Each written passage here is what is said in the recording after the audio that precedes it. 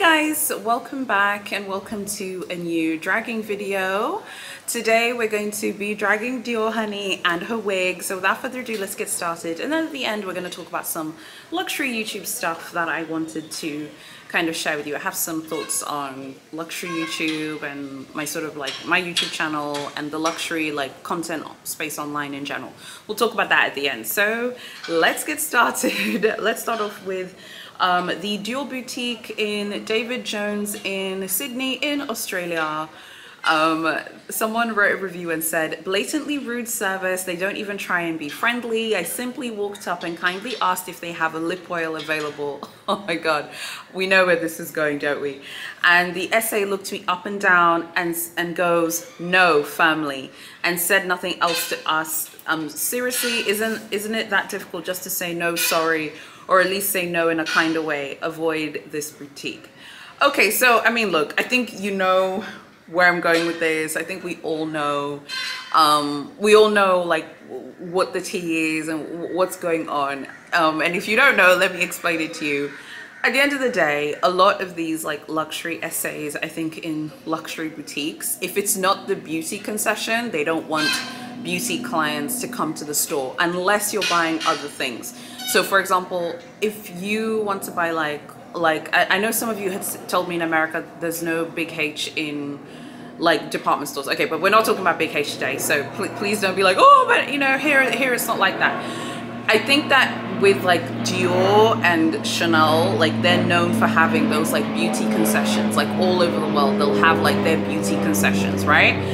Now, I think that the essays see someone coming into the Dior boutique where prêt-à-porter and bags are sold and other items and shoes and things like that. They're going to assume that you are there to buy ready-to-wear handbags, leather goods, shoes. So I think if you walk into a boutique a Dior boutique that does sell like ready-to-wear and handbags and things like that, and I think if you only want to buy a lip oil like this person, I don't know how much a lip oil is in Australian dollars, but in South Africa, the lip oil is not even 1,000 rand. It's like 900 rand, which is like 45 euros. The essay's like, I'm selling something for 45 euros today and that's it. I know that that person is tired and that they're gonna have to show that receipt or their sale to their store manager. I would find it hard to believe that the Dior concession does not have beauty products there. I would imagine that they are there. They're definitely there in other Diors that do sell clothing and things like that. But again, I feel like it would be best to ask for the lip oil after buying like ready to wear or buying something else, or even sunglasses. I know you guys are gonna come for me in the comments, but like she got her skull dragged after asking just to buy a lip oil or the lip gloss. It was probably like the Dior like lip glow as well. So I'd love to know what you guys think about this one. Do you think that the SA is right to be annoyed if someone only wants to purchase like a lip gloss or lip oil? I'm trying to think like what would be the appropriate response. Like the person's going to get skull dragged. They're going to get their skull dragged. I feel like at Louis Vuitton, like going in to buy the perfume is fine. I did that with the Kusama perfume in January and it was fine and I had a good experience, but the South African stores are a little bit different and they operate differently. I think that they have a long-term vision of their client book and they want to build and nurture and grow their client base. The next review is from Dior in Sloane Street. It's very long, so I'm not gonna read the whole thing. I will just explain what happened. So it's a gentleman who, it's very, very long, like it's pages long. There's a gentleman who said that his wife had purchased a bag from Dior Sloane Street in London in the UK. And then she had decided after a few days, she had changed her mind a few days later, in his words here. She saw online that she could return the bag in 30 days, but she found out that she could only get a credit or exchange it. Okay, so then it's a long dragging review. And they're both basically saying how disappointed they are with Dior Sloane Street, that they couldn't, you know, like get a refund or get it basically refunded. She said that she didn't find anything else that she liked. She said that they were trying to like, well, he said, speaking for her, he said that they were like trying to convince her to buy other items, something else, like the value of the bag, you know, and he said that it felt like that was like a cheap way of selling the brand, that there are other beautiful things. Like, okay, guys, look, I'm sorry. And I don't care if you come to tussle with me in these comments, honey, because some of you watch these videos just to tussle with me. I don't care, okay? Let me tell you something, guys. It is very obvious that this is a great example of someone who just wanted the experience of luxury but didn't want to pay for it. So wanted to purchase like a beautiful high-end piece, something really beautiful and expensive, and then wanted to return it after she changed her mind. Luxury bags and fashion, luxury ready-to-wear, luxury everything is more expensive in the UK. So I feel like shopping in pounds, it's like, you're shopping in pounds, honey. Like, it is more expensive, and it is very, very, very expensive. I mean, even here, he even says that he expressed his disappointment calmly, and he told them, he even said to them, he mentioned, it feels like we're being forced into buying something. And I said, lesson learned, and it was. I mean, you saying a lesson learned is really passive aggressive. Dior Boo is one of the top tier girls of the luxury industry. This is the big leagues, okay? This is not like someone jumping into their car and going, you know, to Argos, okay? Or going, you know, somewhere, or going to Tesco, or going to the supermarket, and you're like, okay, I've changed my mind, I don't want to buy something. This is a top tier luxury brand, honey, with a very storied, phenomenal, beautiful, stunning history. Like, I don't know about being passive aggressive to the like essays or whatever. I'm not trying to be funny. It is for you and me to know the terms, and I think that the terms, I think at the very least on Dior's website they do have terms laid out there. I don't know if those terms are the terms that mirror like online, like shopping in store. And obviously if someone's shopping in the UK, they would need to find out Dior UK's terms. I'm not surprised, because I think that the problem is, the reason why I think a lot of luxury brands do this, Big H do this, they're known for this. I think one reason why they do this is because there are so many people who come for that thrill. I've spoken to a lot of luxury essays who've worked at a wide variety of brands, and a lot of luxury essays have told me privately that there's so many people who come to the store, buy something really expensive, get the whole glossy luxury treatment, and then a few days later they've changed their mind, like this gentleman's wife. I'm not saying that she's not allowed to change her mind, because I know some of you are gonna be like, she's allowed to change her mind. She's allowed to change her mind. But obviously Dior have had this happen so many times to them that they have decided that they are going to be telling people they can get a credit or they can do an exchange. I'm not mad at them. It's business, honey. I would do the same thing, because there are too many people who come to the boutique who just want to have that thrill. He even goes on to say, you know, the response was disappointing. The aim for them was to keep the money, but not a returning client, a relatively short-term strategy usually found in places such as your typical tourist trap. Doesn't sound like these people were, you know, very good clients of Dior. Maybe this was like their first time. So, I mean, what does Dior care? This is Dior Sloane Street.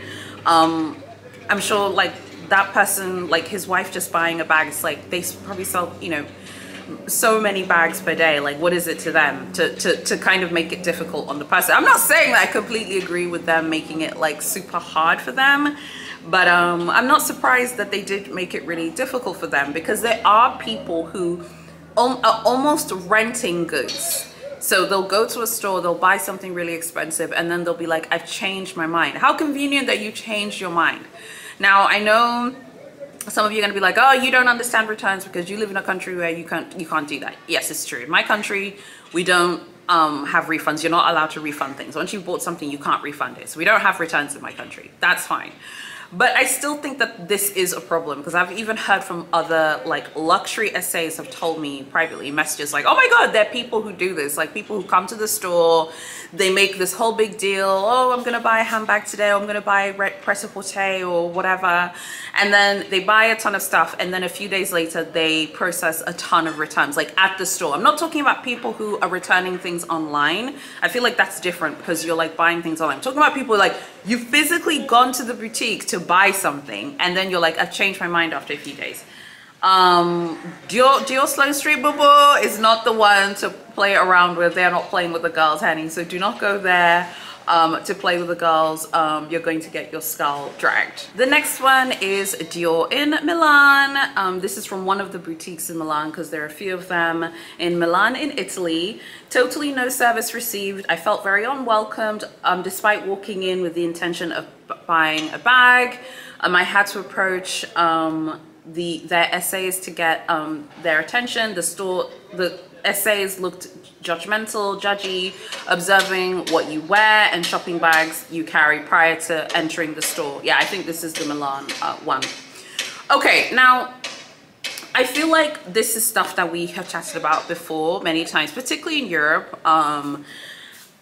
You know, I've chatted about this before, and again, there's always going to be, I'm going to call them the knicker brigade. There's going to be someone saying, I walked in Dior Milan in my knickers, in my pants, and it didn't matter. There's always going to be someone who's going to come and say that. But, you know, we've talked about this many times before, how, like, you know, the way you present yourself does play a role in getting, like, good treatment at brands. And that is something which I have noticed, like, presentation definitely plays a huge role in getting like good treatment at the store. And this person said that the essays, you know, were judgy and judgmental and looking at what you wear and the shopping bags that you carry. I definitely think in Europe, like if you're carrying shopping bags like from other luxury stores, and if you walk into a store, they're going to be all over you.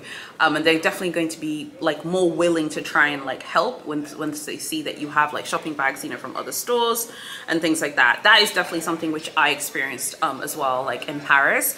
And I have said this before, but looking nice and looking put together does get one better treatment in boutiques in Europe. Guys, I'm sorry. I know some of you don't like it. It is what it is. These are European luxury brands. A lot of you, I know you live in America, you live in Canada, where I think like athleisure and more casual clothing is more popular. But I do think even in Europe, like a casual look in Paris still looks really glamorous and really put together. A casual look in London still looks great. I mean, Milan is the birthplace of Prada, Versace, Moschino. I mean, like, you know, top tier Italian brands. Milan is their hometown. You know, I'm sure the essays are going to be looking at what you're wearing. Like, girl, what are you wearing, girl? Like, coming in here looking a raggedy mess. I'm not saying it's right. I'm just delivering the tea. I'm not saying it's necessarily right. Okay, this one is, I believe, of the Rome boutique for Dior. This was a very unpleasant experience. After waiting at the front of the line for almost an hour in above 30 degrees Celsius heat, I asked the security guard if the wait would be much longer. Seeing as over 10 people had left, the security guard told us once the next people leave, we would be the next ones. Even at this point, we were very overheated and not offered any shade or even a glass of water. We decided to wait a few more minutes. He then responded again and said everyone was busy and they had appointments and they would not be letting in more people. The whole experience was very unprofessional and I will not be returning to this location. You know, we've talked about this before. This is very unfortunate. I feel for this person. This is a very unfortunate thing to happen, but this is the reality of luxury shopping in 2023, and moving forward it's going to be the reality in 2024. I think a lot of people miss the days of just walking into the store, but a lot of these brands, they are moving towards appointment systems only. Like they want you to make an appointment so that they can forecast what they're going to be selling, you know, on that day. And if you make an appointment like for prêt-à-porter, they're like, oh, we have someone coming today to buy prêt-à-porter or to buy, you know, fine jewelry or to buy haute joaillerie or whatever, right? And it's very unfortunate what happens to these people. I feel for them because queuing in heat is not a thing at all. But I'm not surprised because I think that the luxury industry has been moving towards appointments for a very long period of time. And since the panoramic, they really want to know like how many appointments do we have today? How many items are we selling? I have already told you guys before, I'm not an appointment person, but it looks like when I go to Europe, I'm going to have to be, you know, an appointment person in order to get good service. So again, it's very unfortunate that this happened. To this person standing outside in 30 degrees Celsius heat and queuing, trying to enter the Dior store so you can spend thousands of euros of your hard-earned money. Yeah, it's not a great feeling and I don't agree with it at all. But unfortunately, it's a sign of the times. The demand for luxury goods is so high. You have to remember that, you know, you're here watching me. This is like the luxury YouTube platform. There's so many people who don't have a YouTube channel, who don't watch YouTube videos, who don't follow Instagram pages, who are not even on TikTok, and they love Dior and they're more than willing to queue. So even though this person went on Google reviews and complained about it, that's not going to change the fact that there are people who are going to go there and queue. Again, very unfortunate to have to queue that long, but unfortunately this is where the luxury industry is headed. I'd love to know what you think about that story, because I do really empathize with that person for sure, because I don't feel like that person's being a jerk or being annoying. Like, that's just the reality of it. What do you think about Dior Honey getting her skull dragged by the girls? Okay, the girls are dragging Dior. Everyone's dragging her. I think Dior deserves to get dragged. Some of you have told me that you think that Dior's really like Dior essays are fake and stuff. I've heard this before. I can kind of see where people are coming from. They do have this like super sweet, like sugary sweet vibe that kind of comes across like a little bit fake, a little bit insincere. I can see where people are coming from with that, but I'd love to know what you guys think about these Dior dragging stories. What do you think about Dior getting her skull dragged, and what are your thoughts? I would love to know. Make sure you keep watching, because now I want to have, yeah, just like a chit chat conversation with you guys about some interesting things from the luxury YouTube scene. Okay, so now I wanted to do some luxury YouTube chit chat with you guys, and luxury algorithms and all this stuff that's kind of been in my head anyway. So I watched a video a few days ago by a YouTuber called Nancy. I'll link her channel below. She talked about the luxury YouTube scene. She mentioned a wide variety of topics in her video, but I wanted to talk about two things that she talked about. So she mentions presentation. And she talks about presentation like vis-a-vis like how luxury YouTubers present themselves on camera, and she brings up makeup. Now I wanted to talk about this because when I first was posting, I didn't really make that much of an effort, honestly, and some of my older videos I do cringe. And trust me, I'm not fishing for compliments. I hate when YouTubers like fish for compliments, so people are like, no, you don't need makeup, whatever. But like, I definitely wasn't trying as hard and making more of an effort with presentation as I do today. I feel like today I make much more of an effort, and I much prefer the presentation of my videos today. But I thought it was super interesting in her video when she talked about presentation, because I definitely think like if you're posting about luxury like brands, luxury shopping, luxury products, the viewers expect you to look a certain way. And I think that luxury YouTube in itself, like at least in the English speaking community, is still very active. People are watching videos every day and people are still very engaged, but I definitely think it is something that skews more towards if you make like an effort in your videos to look really nice. Because even I noticed, like when I started making an effort, like I'm wearing like maybe more makeup and just like making more of an effort, you know, even with my hair, even little things like that, I did notice people watched my videos for longer. Like the nicer that I looked, people watched my videos for longer, and I could see it in the watch time for each video.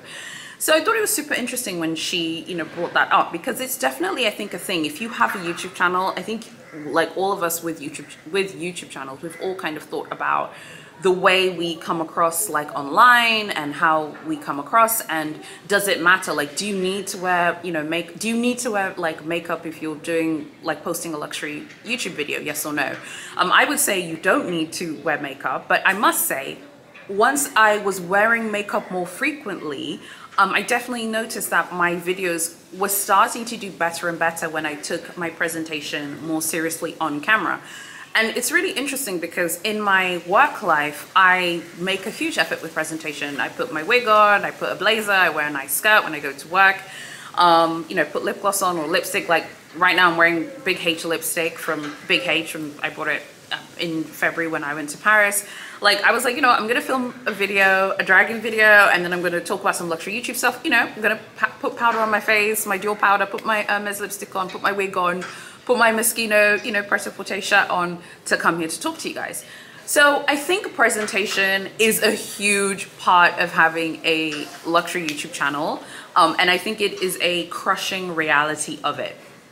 I think she made some like really good points about presentation. So when I watched her video, I was like, wow, I actually, you know, really agree with a lot of the things that she said. She also talked about comments. So she said how she watches luxury YouTube content online, like on the television, I beg your pardon. She watches it on her TV. So maybe she, you know, she doesn't like have maybe the ability to leave a comment because she's watching on the television. I must say, something I have noticed is the kind of like there's been this like huge like algorithmic shift with luxury content. And one of the biggest shift has been towards like these different kind of metrics for engagement. It's not simply enough to like someone's video. If you comment, that is stronger than like a like. So when I was watching her video and she was mentioning that, I thought that was super interesting, because even with my analytics, like 15% of the people who watch my videos are watching on the television. Sometimes I watch on the television, but then I'll have my phone out so I can like respond to comments, like if it's my video, if I'm doing a premiere. But on that subject of comments, I also watched another video by my girl So Coco. I'll link her channel below. I love her channel, and she was talking in a Q&A about comments and the way YouTubers, luxury YouTubers treat comments. And I agree with everything that she said, so go check out her video. But in her video, she references this idea, this thing that she calls commenting up. So it's basically a luxury YouTuber maybe will film a video, just giving an example. They'll film a video, and then maybe there'll be a bunch of comments, and maybe there'll be 2 or 3 comments from a YouTuber with a much bigger following. That person, the YouTuber, instead of like being supportive of the people who are so like loyal to them, who maybe aren't, you know, famous YouTubers, they're like, oh my God, you know, they just want to focus on that person who has like a bigger following. I think that that is definitely something that happens. And I actually wanted to also expand on that and chat about how I've noticed like there has been like a shift in the way larger channels are operating, and the way larger channels are kind of moving within the luxury YouTube niche. So for example, a lot of larger channels at the moment have been saying in videos, I've seen a bunch of larger channels say this, that they don't watch other like YouTube creators. They'll say, oh, I don't watch other luxury YouTubers. I feel like when they say this, I don't really understand how you can say that, you know, because I feel like it's natural to watch other people, because we're all kind of posting similar content anyway. Nothing is truly original. Someone can have an original idea, but even the most original idea is not like truly original, you know, if that makes sense. So I don't really see the harm in watching other people's content and maybe uplifting someone who is maybe a smaller, like has like a smaller following than you, because that's a great way to help people grow. In Nancy's video, she also talks about how she watches like luxury YouTube videos on the television, but maybe, you know, she doesn't have time to comment because she's watching on the TV. Comments are actually the new gold, and it's more important to comment on someone's video than it is to like on a video, and I'll tell you why. For me, as a hobby, I just observe the way the algorithm works and the way the metrics of this algorithm work. And the way the algorithm works is very different to the way people think that it works. So in Nancy's video, she also refers to a group of YouTubers, I think, who are in a sort of clique of sorts. They tag each other in videos and they send each other presents. I think I know whom she's referring to. That is, you know, a tried and tested way of growing within the algorithm. Like YouTubers coming together. This happens in all niches, not just luxury, coming together, kind of forming a digital collective of sorts and supporting each other in the algorithm. Now, I actually think that still works, but I actually think these days the things that actually works are more metrics about how your videos are doing on an individual level versus maybe you coming in a group of people as a collective. So on an individual level, you're judged based on how many people share your video. That's actually more powerful than being tagged in a video by another YouTuber. Like how many people are sharing your video. So people sharing your video on WhatsApp, people sharing your video on, you know, like Telegram or whatever apps, or on Facebook Messenger or Instagram DMs. That is more powerful than being mentioned in someone's video. Yes, being mentioned in someone's video is awesome and wonderful, and it is a blessing. But your videos are judged by YouTube on that basis of it being your video, not the fact that a big channel mentioned you. Even though that is wonderful, you need to get your videos shared and you need to get them out there. I think that Nancy made some really good points about the luxury YouTube scene. I've always been, you know, the reason why I use the leopard motif is like I've always kind of just been doing my own thing, honey. I'm doing my thing on my own. I don't do tag videos, for example. I think the last tag video I did was like maybe 2 years ago. Guys, I'm sorry, my husband's going somewhere. I'm sorry about all the noise, but I think the last tag video I did was like 2 years ago now, and I think I've unlisted it or I've deleted it. And if I haven't deleted it, I'm going to delete it now after this video. But the reason why I don't do tags is because I find that tags don't help the person doing the tag. They only help the person who created the tag. I mean, it's nothing personal. It's not that I think I'm too good to do a tag video or anything like that. It's just that I found that even when I did a tag video, it didn't really help me. I didn't meet any new people who came to my channel, and my video wasn't seen or pushed out by the YouTube algorithm, you know? Now, back to So Coco's video when she was talking about comments. Oh my gosh. Now, comments are where, like, I just have a different view to a lot of people to comments. By the way, I completely agree with everything she said. I just wanted to add like my thoughts as well. I don't like the way the luxury content creation scene handles comments. And by that, what I mean is a lot of people who have pages in luxury YouTube never respond to people's comments. Like, I remember when I first started posting, I remember my husband one day came back from work, and I remember it like it was yesterday. I had 118 subscribers and he brought me a ring light. Okay, so I could film my videos so they could look better. And I remember being like, oh my God, and he'd be like, how many people commented today? I'm like, no one commented. And I'd be like, oh my God, when are people going to comment, you know, on my videos? And eventually, of course, it happened. So I remember being so grateful for people commenting. And of course, people commenting, so I would respond. A lot of people in the luxury content creation scene on YouTube never reply to people's comments. And they have so many excuses. Oh, I'm busy, I have a job. Girl, I'm like Phaedra. I have multiple jobs, boo boo, I'm married, honey, I'm busy. Okay, but I still have time to message back. If you send me a message, I'll respond. You send me a Facebook Messenger message, I'll respond to you. You send me Instagram DM, I'm gonna respond. Send me an email, I'll respond to you, okay? Maybe it might not be then and there because maybe I'm doing something else, but I'll definitely get back to you. So my like rule with luxury content watching, I don't watch anyone's channels if they don't respond to people's comments. It's just a decision I made, and it suits me just fine.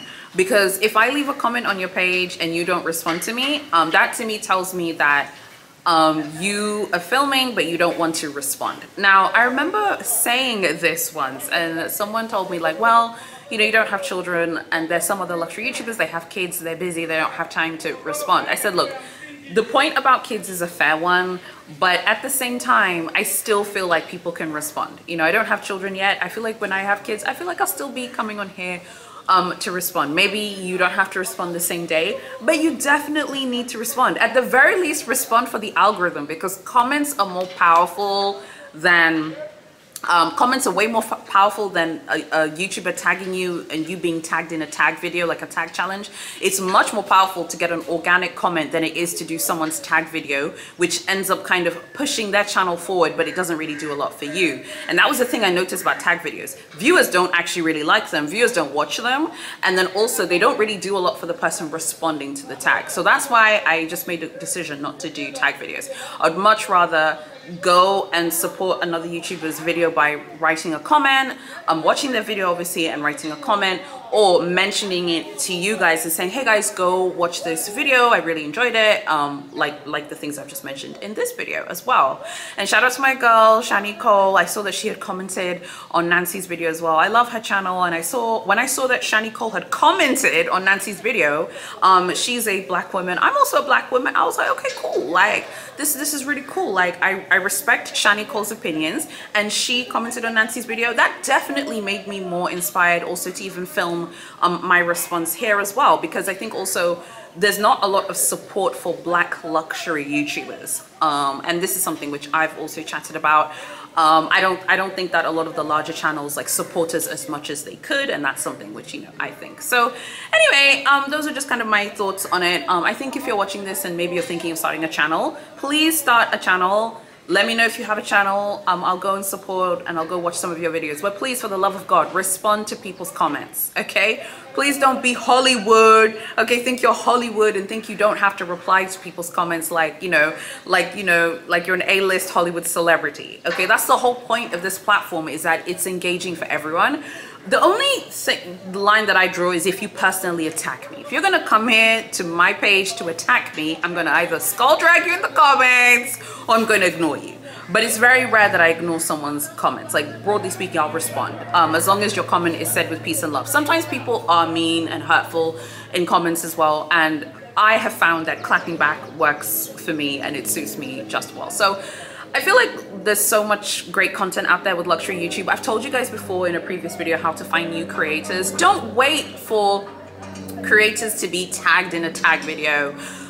Take agency over the algorithm. That's what I'm doing now. Like, I'm taking agency over the algorithm and I'm subverting the algorithm on my own. There are a lot of things I notice about it, how the algorithm will promote like, you know, white luxury creators ahead of promoting creators of color. It will promote other people who just maybe look very different to me. That's fine. That's the nature of the way algorithms are. People, when they see like a black face talking about luxury, they just want to click off the video. I get that a lot. So I have to kind of overcome those building blocks, and I do that by creating very original content, in my opinion, and having original ideas. Creating really original ideas is like my way of subverting the luxury YouTube algorithm, and that is what I'm doing right now. Another tip that I have for you guys is something which I've told many of you many times, but let me just repeat it. If you're looking for new people to support, do not wait for a larger channel to mention someone. Don't wait for people to mention. Go and find new people to support. Go on the YouTube search bar, type in something which you like. For example, right now I'm looking for people unboxing Gucci items because I'm really obsessed with Gucci, and I think I'm going to the Gucci store when I go to Joburg, so I want to look for things to buy and in my case, I put Gucci unboxing and then put, choose on the filter section, choose the videos that have been uploaded like this month. You'll see all of the Gucci unboxings that have been uploaded this month. Okay, and it's not it, and you'll be really surprised. It won't be like the huge massive channels with 100k, with 50k. It'll be creators who have way less subscribers, but they have bought something super dope and super cool. Go find new people to support. Don't just say, oh, I'm tired of hearing about people talk about Hermes and Birkins and Chanel and, you know, Louis Vuitton and Big Dior, and, you know, don't just say that. Go look for people to support, and don't wait for the algorithm to recommend people to you. Go and find people to support, and that is the thing that I would say, at least for me. Like, I've been posting now for a few years. I'm very happy with how far my channel's come. There's a limit to how far my channel can grow. I don't live in the Western world. I live in Tanzania. I live in a developing country. I don't live with luxury stores. I can't go to the stores every week to film a shopping vlog, and I'm fine with that. When I travel, I have the chance to shop. I can also order things from Lisa via Roma, and then I have my commentary videos, and then I have my travel tea vlogs, and that seems to work for me, and that's got me to 4,600 plus views without living in a Western country. So I'm quite happy. I mean, 4,600 views, 4,600 subscribers, and 1.1 million views off 4,600 people. So I'm very, very happy with how far that my channel's come. But anyway, I just wanted to respond to some of those things because I thought that those comments were super, super interesting. But like I said, I just have my luxury YouTube rules, boo. I watch everyone. I don't say, oh, I don't watch other luxury creators. I watch anyone and everyone. I don't care how many followers you have. I don't care if you have 10 followers, if you have 1 million. If your luxury video is interesting, I'm going to watch your video. And as a general rule, I only ever leave like positive comments on channels. So I leave you with this kind of Tony Robbins thing, which is just continue to support people and be kind. Go check out the creators that I mentioned in this video, and you know, go watch their channels and be kind. But also find new people to support. If you don't want to see Hermes content all the time, find new people to support with the tip that I just told you guys. I really hope you enjoyed this dragging video and this chit chat at the end. Let me know what you think. Thank you so much for watching, and I'll see you guys on the weekend in my next video.